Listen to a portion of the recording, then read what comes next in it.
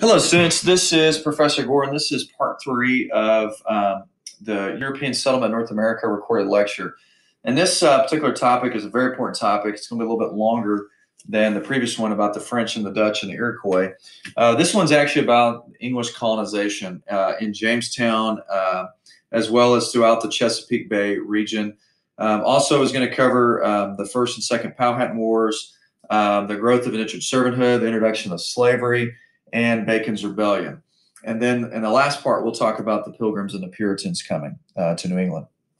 So let's look at what actually a joint stock company was, because that's the reason why the English settled in Virginia. So a joint stock company is kind of like a 1600s version of a corporation, where you have a group of investors and they each put in some money into a business venture, or a business venture, I should say, not adventure. And the risk is shared. So that means if I put in 10,000, somebody else puts in 10,000, another person put in 10,000. I don't put all the money that I have, then I'm not going to lose everything if the company goes under, and the risk is shared among investors. And so that's kind of how investing and stuff works today. So what ends up settling the Chesapeake is not the government, not the British government, but it's actually joint stock companies. Where the French, you have a joint stock company that come in, but really it's the government that's driving a lot of that. The Dutch, it is the Dutch West India Company. Spain is the government, but England, it's joint stock companies. Okay, so the first attempt was actually by Sir Humphrey Gilbert. His ship most likely sunk somewhere off the coast of Rhode Island, I think, probably from a storm. It failed in the 1500s. You also have Sir Fernando George's attempt as well. And that ended up falling, and so forth. And Fernando George's colony was along the coast of Maine, and it failed because of a harsh climate. Sir Walter Raleigh founded probably the most famous colony, didn't make it, the Lost Colony at Roanoke in North Carolina, because it was established and appeared to be thriving. And then they left it and came back about 3 years later, and the settlement had been abandoned. And they found the word Croatan on the tree. So that was the nearby Native American tribe. So we don't know if they killed by them, died from disease, or they assimilated after they were struggling with starvation with the Croatan people. We'll never know. If you ever figure that out, you should publish a book, because you can make a lot of money if you can prove it. Your theory correct. Okay, so the first permanent English settlement is in 1607 at Jamestown, right there on the James River. And James I was king at the time. He granted a land grant to Virginia Company of London, which was supposed to be from New York to North Carolina to New York State. It's a big, huge land grant. Technically, they didn't consult any Native Americans, but they claimed it and rivaled to European powers. It's created to make a profit quickly, and it's really incredible that the colony actually survives and later thrives, because it should have died out very quickly. So it was founded in 1607 at the mouth of James River, hence Jamestown, thanks to the King James, and they call it the James River, thanks to the king as well. Okay, so what's crazy is they went to a new land with not a single farmer. I think that's one of the dumbest things in world history, is they came without a single farmer. They had a lot of people that came were they had miners, they had silkworm growers. Yes, I can't make that up. They had jewelers who were supposed to kind of be able to figure out where precious minerals were, but they had several sons of wealthy individuals who were not the firstborn, who was going to inherit dad's wealth. They came to try to strike it rich quick and make a name for themselves. Not a single farmer, as you can see how that's going to go. And 105 came. After the first winter, they're down to 35 to 38 individuals. We don't know the exact number, but that's estimated, because they didn't really know how to farm and feed themselves. In fact, if it wasn't for the Native American help from the nearby Powhatan Confederation, they would have been done, and Jamestown would have been failed, much like the Lost Colony at Roanoke, except we probably know the reason why.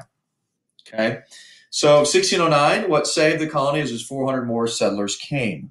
Okay, so this is where Jamestown was. You can see where the Lost Colony of Roanoke was down here.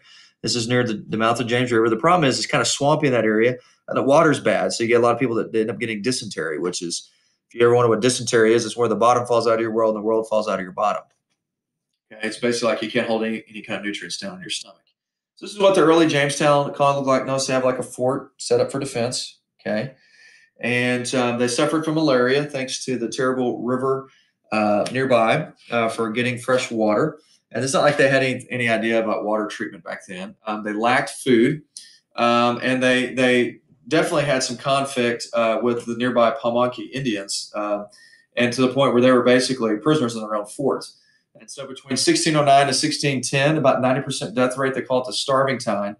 There is evidence of individuals eating leather, and cases of cannibalism. One guy gets either hung or shot for eating his dead pregnant wife, if that tells you anything. It's terrible. Eventually, what ends up happening is first Lord Delaware, which is kind of where we get the term Delaware from. His real name was Thomas West, became a governor who inflicted a strict military order. It's like, if you don't work, you don't eat. And then later, John Smith, his leadership saved the colony from failure as well. And which is a fascinating story because Disney has the first Pocahontas movie. They portrayed John Smith as having a romantic relationship with Pocahontas. That's actually not true. What historians think happened is John Rolfe, who in the second Pocahontas movie, she supposedly married. You can tell I have young kids.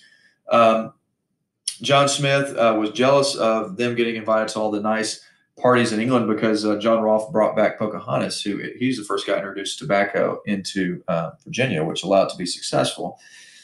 John Smith made up a story about Pocahontas saving his life when he was almost about to be killed by her father, Powhatan, to get himself invited to these English parties. So he was a fictitious guy. Well, he's a real person in history, but he made up a story to try to become famous because he was jealous of John Rolfe and Pocahontas, and so forth. And so, no bueno. And still, over the first 5 years, the mortality rate was about 80%. My word. Powhatan was a strong, powerfully built man who had between 8,000 to 10,000 Indian soldiers under his command. And basically, you didn't jack with this guy. Now, later when he dies, the English are going to fight against his brother, who succeeded him in power. Okay, now it's not really unclear in history if it was a long-term confederation or it was a recent confederation. We just don't have a historical record to know one way or the other. Powhatan had been trained with the Europeans for a time before Jamestown. So it's interesting. We don't have a whole lot of historical record of this, but the Europeans, various European countries had trade along the coast. The Native Americans wanted metal tools, clothing, shoes, later firearms, and so forth. And they were able to trade for that. And the Europeans would get furs and fish and other things. Native Americans wanted hooks and blankets, so the hooks that they used for fishing. They did have copper for wealth and prestige goods, which the English could give those more for other things. The Indians thought that the English had impressive things to trade, but were unimpressive in trying to survive. Can you blame them? English thought that they could embrace their way of life, but to the English, they didn't possess a true government, economy, or religion. And so there's a big cultural difference there. Indians practice intercropping, which is where you burn away underbrush and plant crops in a clear area. It's kind of devastating to the environment, really, but the English practice monocropping, which is what we typically view as farming. And really, Powhatan wanted the English to understand, look, I hold the power, not you. And he just didn't really understand like why the English would raid their villages to steal food. It's like, you should be self-sufficient. And so when they would raid his villages, then he would retaliate and beat the snot out of the English. The Indians were thinking mutual respect, while the English were thinking of what they could get out of it. And so it was different, as the English don't really send missionaries either to Jamestown. He might have recommended a nicer policy.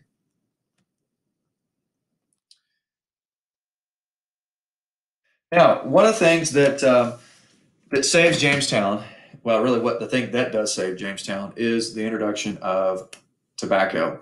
The English smuggle some type of tobacco seed out of present-day Cuba, which, by the way, the Cuban soil is one of the greatest areas for growing tobacco because of it's kind of a perfect climate for it. But the crop does very well, and smoking tobacco becomes all the rage in Europe. What's ironic is that King James I had smoked an earlier cigarette and said, I think this is bad for your lungs and your health. Well, they thought he was ridiculous. James predicted what the Surgeon General warning came out in the 1960s, that smoking is bad for you and bad for your lungs. But tobacco is a very labor-intensive crop. Now, is it as labor-intensive as sugar? No, but it does at times of the year require lots and lots of work, and so they need these landowners who come over and establish land because eventually the Virginia Company of London kind of goes under, and the English government has to take it over. And so what they do is they, in order to get them to bring over settlers, they will offer what's called the headright system. For every 50 acres of land that the government gave you, if you brought over an indentured servant, you got 50 more acres of land. And so what would happen is you'd have merchants that would find not the poorest farmers and not landowning farmers, but like tenant farmers. Okay, they weren't recruiting homeless people; they were recruiting tenant farmers, particularly young single tenant farmers, and would say, "Hey, we'll pay for your passage if you agree to work for 4 to 7 years, depending on what labor contract they worked out." And they would come over and they would work for the landowner. But the reason why they do this is really it's the English dream at the time, chance to own your own land, because once the indentured servant would serve their time, then they could go out on the frontier and acquire land for themselves. Now they would take it from the Native Americans, but they could get it, and if they get killed or die from disease. But so many did die from disease, and so forth. So it is tobacco that led to Virginia planters' success. Highlight that, star it, know it. You most likely see on a quiz, and you certainly see on your test. Okay, it's introduced by John Rolfe. And got to know what indentured servanthood is. This is the earliest labor system. And later it's going to be replaced by slavery, but that won't happen really until after Bacon's Rebellion. So the headright system, you want to star that or underline, it's 50 acres for every settler you brought over as indentured servanthood. So you got to pay for that. Okay.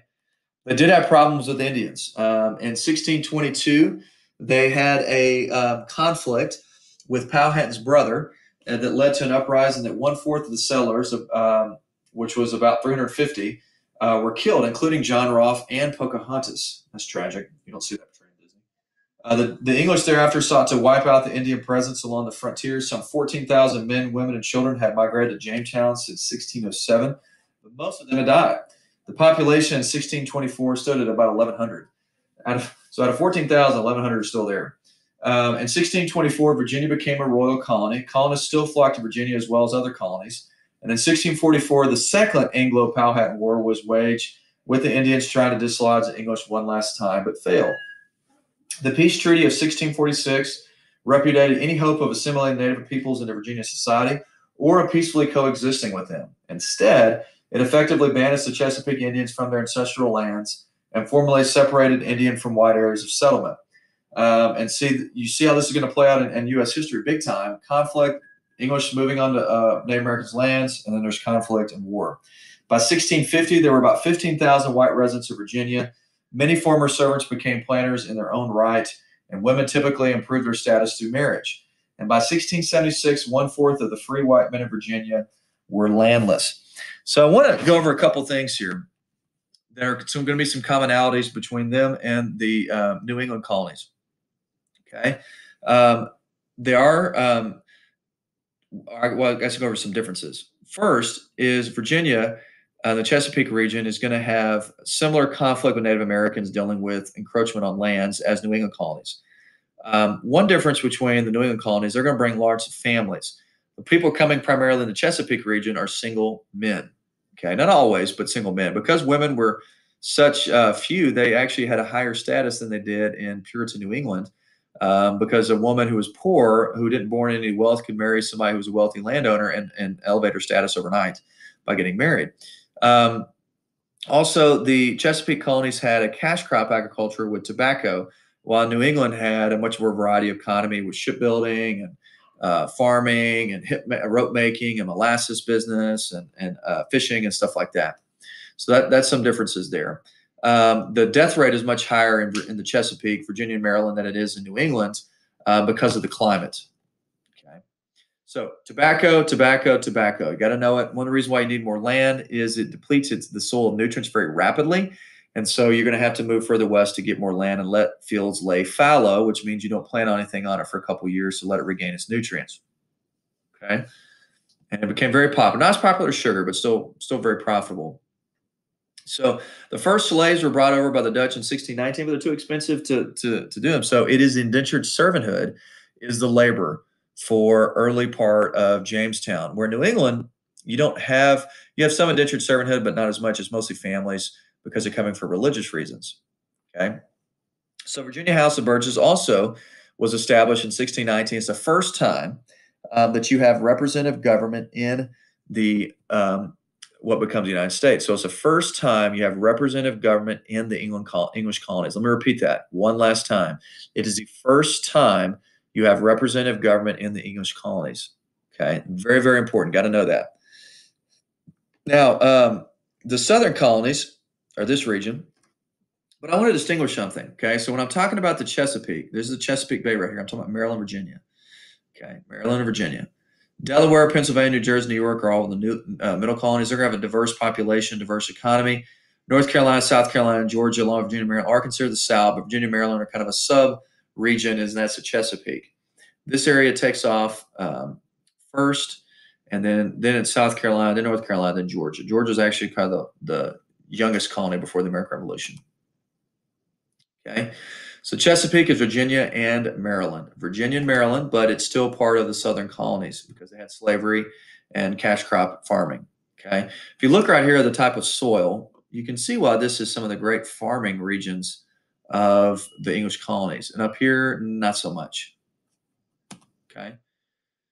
So you can see also the population in thousands. You also see slavery taking off. Oh, Bacon's Rebellion happens in 1676, and then boom, they eventually abandoned indentured servanthood and start going into importing slaves.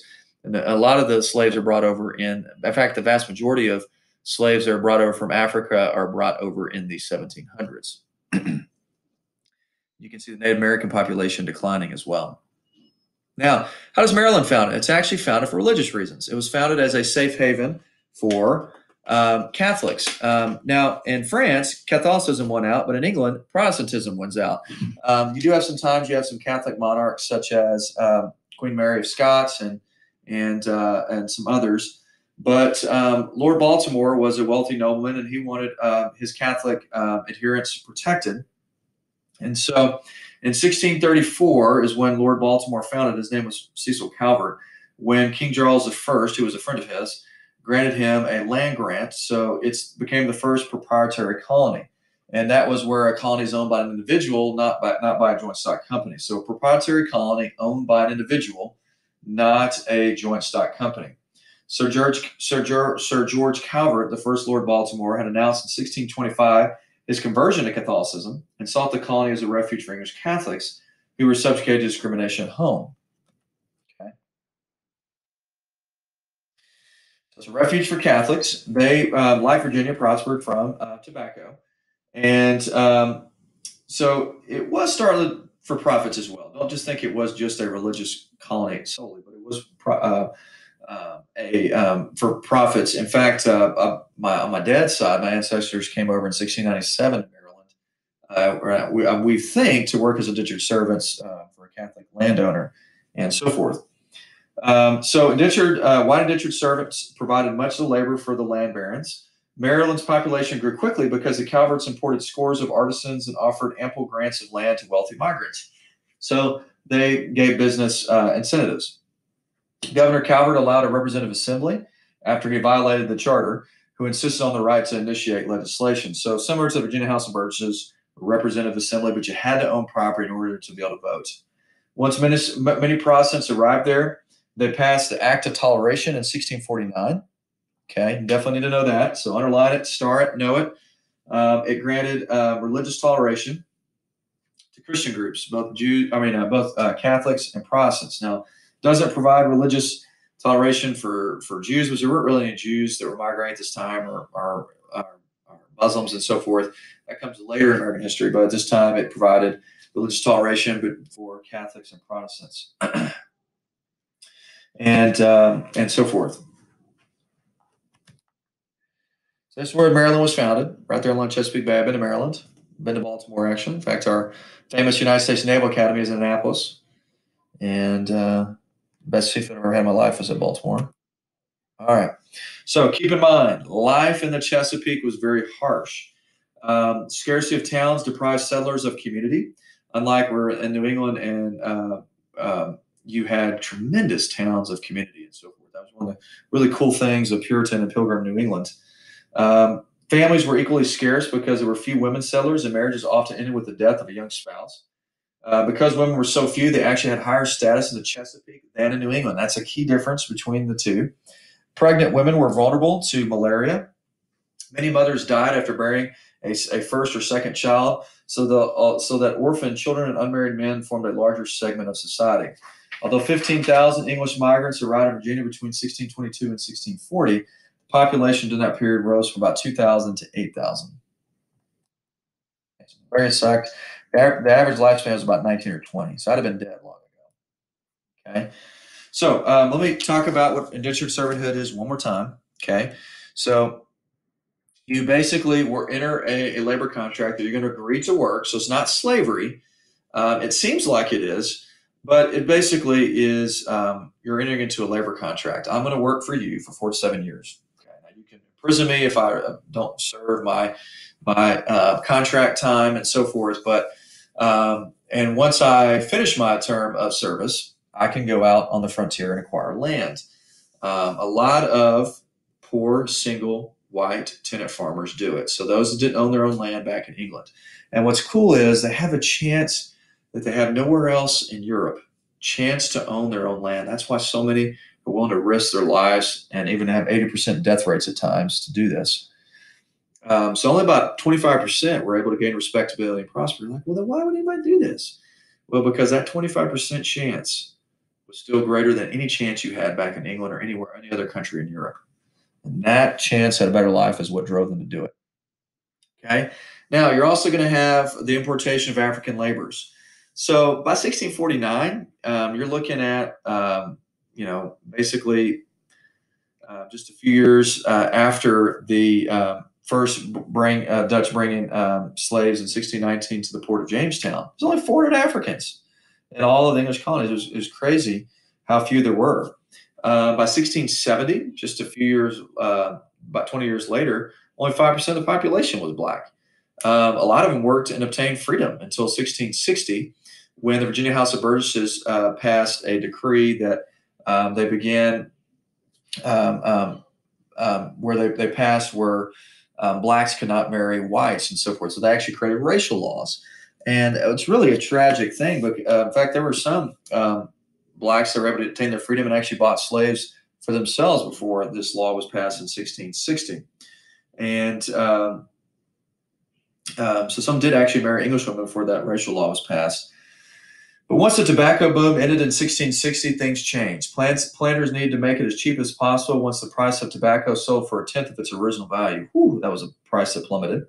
As the English-born elite imported fewer English servants and more African slaves, Chesapeake legislatures grew more conscientious of race and enacted laws undercutting the status of blacks. By 1671, the Virginia House of Burgesses had forbidden Africans to own guns or join the militia. It also barred them from buying labor contracts of white servants and from winning their freedom by converting to Christianity. Wow. Okay. Very, very much a racist legal laws that took place there. Because the reason why I say race is actually defined by race. Okay, let's talk about the Navigation Acts. Okay. And then we'll get to Bacon's Rebellion, and then we'll stop there, and we'll eventually get to the Puritans and the Pilgrims. And so the Navigation Acts were designed to make it where the English colonies only traded with England. Okay. The Dutch were able to undercut the British in shipping costs. Okay. So let's picture this. Let's say the Dutch are UPS and the British shipping is FedEx. All right. I'm not trying to play any favorites here, but let's say that UPS is cheaper than FedEx. And so the English are like, well, don't ship it on FedEx or UPS. You're going to ship on FedEx because you're English colonists. You should only ship on English ships. And so they made it where you're only supposed to trade with England. Now, the Navigation Acts made it where if you want to trade with, say, Portugal, you would have to ship your goods on an English ship all the way to England, pay a tax to a British merchant, and ship it down to Portugal on an English ship before you could sell it to them. Well, what ends up happening is American merchants are like, yeah, screw that. And they don't abide by it. They also just bribe the customs official. And because England is preoccupied with other problems of Europe at this time and what's happening in the Indian Ocean trade, and they're also starting to get involved in African slave trade um, in the Atlantic Ocean. They're like, they don't enforce it. And so the Navigation Acts before the 7 Years' War or the French Indian War does not get enforced. That is a significant thing because after the 7 Years' War, the Navigation Acts begin to be enforced, and that's one of the causes of the American Revolution that we'll cover in Module 2.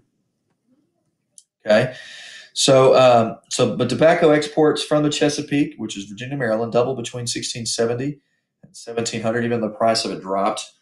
But just like Europe, you're going to have elite dominate the area politically. But here's the deal: if you could own your own land, you could vote. You could actually serve in Virginia House of Burgesses. You did not have that ability in England. Okay, so that kind of goes back to early American democracy. Now, let's get to Bacon's Rebellion, because this one is a turning point in early American colonial history. It's not a tremendous short-term effect, but what the long-term effect is eventually landowners are going to stop bringing over indentured servants and start buying slaves they can keep for a much longer time. So let's see, who was Nathaniel Bacon? He was actually a former indentured servant. He had worked his time of service and went out on the frontier and obtained his own land. And what ends up happening is a lot of where the former indentured servants settled, so they were poor, was on the frontier. Well, the frontier was frequently attacked by Native Americans. I wonder why, because they were encroaching on their lands. Okay, well, they wanted government protection from the Virginia House of Burgesses under Governor Berkeley back in Jamestown. And so the government's like, oh, you poor former indentured servants, you can handle your own stuff. Well, Nathaniel Bacon runs for the Virginia House of Burgesses and he wins. And then he gets into the Virginia House of Burgesses and throws a big fit about how they're treating the former indentured servants on the frontier, and they eventually kick him out. And he's like, oh, no, you didn't. So then he raises up former indentured servants to rise up. They go into Jamestown, they burn it to the ground. Governor Berkeley has to flee. But eventually happens is the wealthy landowners along the coast, they're able to purchase kind of a militia. Nathaniel Bacon ends up getting sick and dies. And typically when you have a rebellion and their leader dies, the rebellion dies with him. And that's actually what happens with Bacon's Rebellion. Okay. It's kind of like a mini civil war within colonial Virginia. And some rebels are hung after Nathaniel Bacon dies. And so here is the result, okay, the effect of it. You want to highlight this, star it, know it, underline it, whatever you need to do. But the significance of Bacon's Rebellion is that it leads to wealthy landowners, instead of paying for indentured servants to come over, they started importing African slaves. And so even though that happens in 1676, most of the slaves are imported primarily 1690s and after. But it's a slow process, but more and more landowners are going to buy slaves. And Britain takes over the slave trade in the 1700s, and that's when the vast majority of slaves are brought over in American history are brought over in the 1700s. Okay, it's not really the 1600s where the majority are brought over. In fact, very few are brought over in the 1600s. It's the 1700s. That's the century. And that's happened to be the century where the British dominated. Okay. You can see right here, as a result of that, so by 1700, only 11% of the population is African. By 1755, it's 20%. Okay. Look at also the diversity of Scots, Irish, and German coming over. And you can see, look at this impact long-term in American history. This is slavery in 1830, 1860. Okay. Major conflict in American history as a result of the decision to begin importing much more African slaves. And it's going to forever change the course of American history. Okay. So the primary cause of rebellion was poverty and anger that they're not getting helped out, and so forth. And so the indentured servants just wanted to wipe out the Indians and be done with them, where the Virginia House of Burgesses didn't want to do that, and that led to Bacon's Rebellion. All right, last part is the Puritan Pilgrim New England, and we'll get to that in the last part.